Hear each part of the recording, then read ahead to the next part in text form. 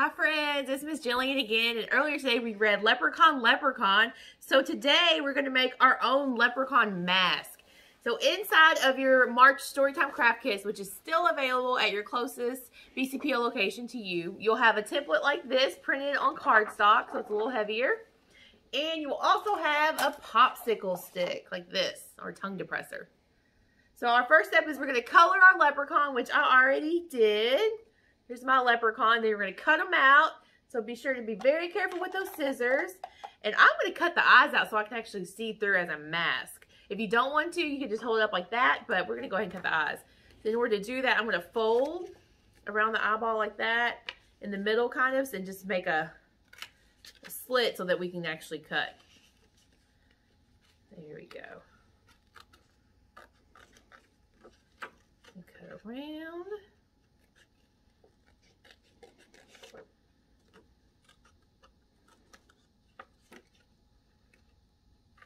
All right, just like that. We have one eye, and I'm going to do the second one.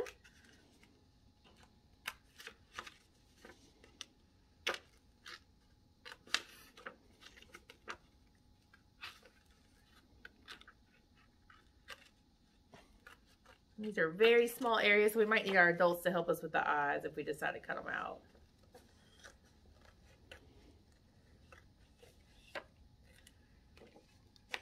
There we go. All right, so look like that so we can see through.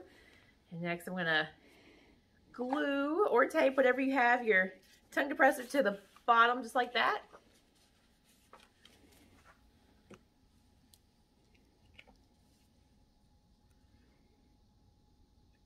Good amount. And then push, stick it on.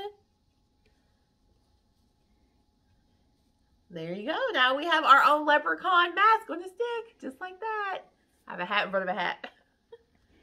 So I hope y'all enjoy that craft, and I will see you next time. Bye, friends.